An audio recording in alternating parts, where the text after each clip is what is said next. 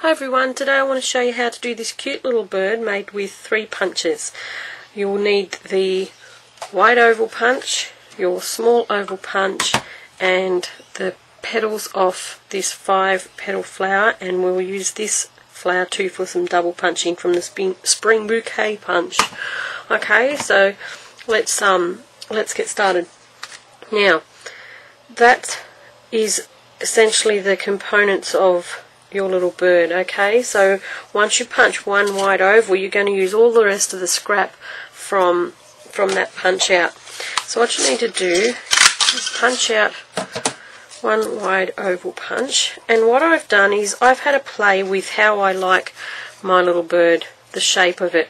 You want to make sure you get a fatter bottom and a skinnier head.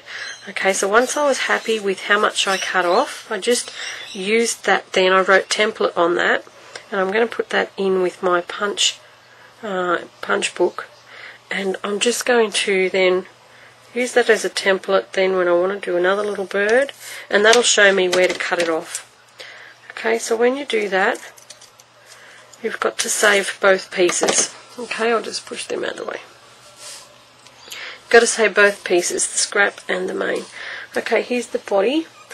So to finish the actual shape of the body, you got to go back into it with your small oval punch. And you can see, sorry, in the light, I'm just pushing it in so that it fits in like that, and it's going to take,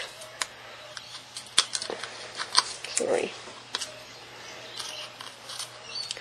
it's going to take the head off, or the point off for my head. Okay, now once you've done that, grab your piece of scrap. You're going to cut just a small section off like that, and that's going to become your tail. And this piece here that's left over, grab your spring bouquet punch, and using this flower here, just going to thread that back in and pick up 2 of those petals, okay, like that, and just punch that. That's going to give you a cute little feathery end to your wing. Okay, so just go ahead and ink some of that, the back of the bird mainly, and the tail,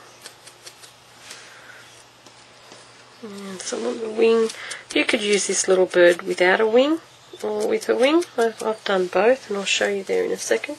And I've used this stamp from the stamp set called Vintage Vogue, and I'm just going to stamp that then on the back of my bird, just to give it some more interest. Okay, and I'll clean that up later.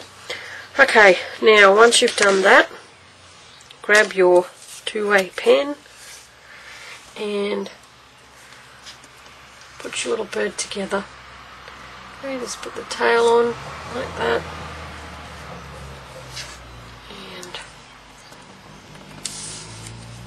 the wing like that. And you need one of the little petals from this 5 petal flower for the beak, or you could use another flower similar. That's fine. Okay, put the beak on. And one thing I didn't cut was black colour. Just excuse me for a second.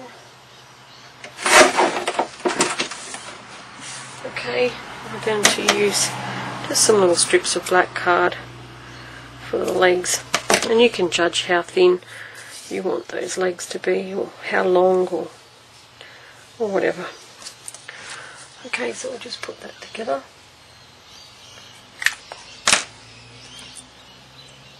I've got one leg longer than the other here.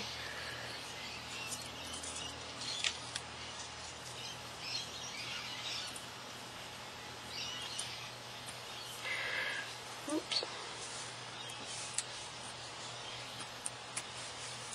Okay, now you need a little eye on the bird, and that's done. Here's your little bird. Isn't he cute? And there's the little brown version. And that's the card that I put it on. I've used the flowers then from the from the Vintage Vogue set to decorate my card here, and also the same pattern which was on the back of the bird. And the stalk here that the bird is holding onto with his beak is from the Tart and Tangy set, and they're from the cherries. I just masked up the cherries and the leaves to get the little branch here that's holding the hearts on, and these leaves here from the two-step bird punch. Okay, and this branch here is done with the wide oval, and it's just double punched. Okay, so I hope you enjoy this little bird.